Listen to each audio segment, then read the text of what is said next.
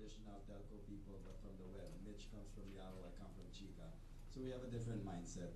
And these things are actually being influenced in Smart, where we think we see the value in the consumer by actually getting them to use the service. And we'll try to make our money somewhere at some point, but we believe that there's, if you don't let them use it, then they're just gonna be, it's actually not beneficial for them because they bought a more expensive phone than a basic phone, but they're not using the whole benefit of it.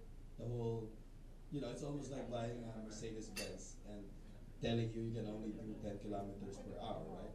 So that's I think Smart is changing in a sense that we are we are looking at it differently. But to be transparent, there's always going to be an internal debate because people want to make money and stuff like that. But we believe that that will come that will come later. If you get people in, it will come later. And talking about ARPU, everyone's talking about ARPU. And there's I think industry-wise, it's a $5 ARPU in the Philippines now, compared to like $50 in the U.S. and $75 in Japan, for example. The thing is,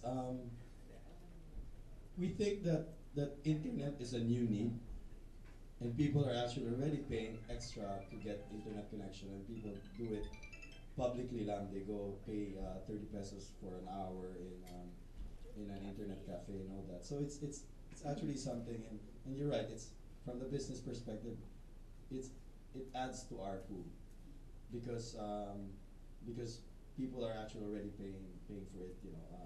It's just that they're not. Yeah, it's just that they're doing it on an internet cafe for which Smart is not getting.